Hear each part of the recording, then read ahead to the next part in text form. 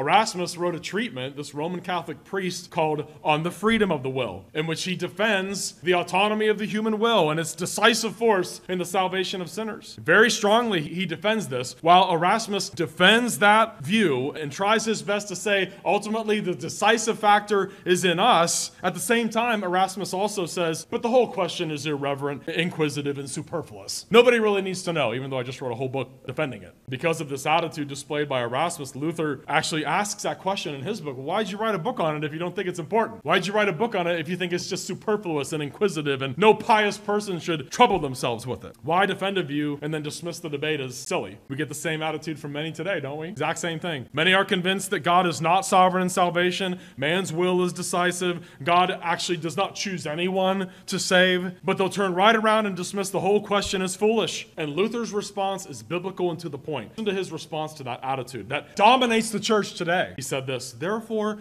it is not irreverent, inquisitive, or superfluous, but essential and necessary for a Christian to find out whether the will does anything or nothing in matters pertaining to eternal salvation. Indeed, as you should know, he's talking to Erasmus, this is the cardinal issue between us, between Rome and the Reformation, the point on which everything in the controversy turns. And then Luther wrote this wonderful sentence. Listen carefully to this. For if I am ignorant of what, how far, and how much I can and may do in relation to God, it will be equally uncertain and unknown to me what, how far, and how much God can and may do in me. And I cannot worship, praise, thank, and serve God, since I do not know how much I ought to attribute to myself and how much I ought to attribute to God. He's saying, if you don't know who saves who, you can't worship, you can't pray, because you never know. Should you praise God and yourself a little bit, or praise God for the whole thing? He is exactly right.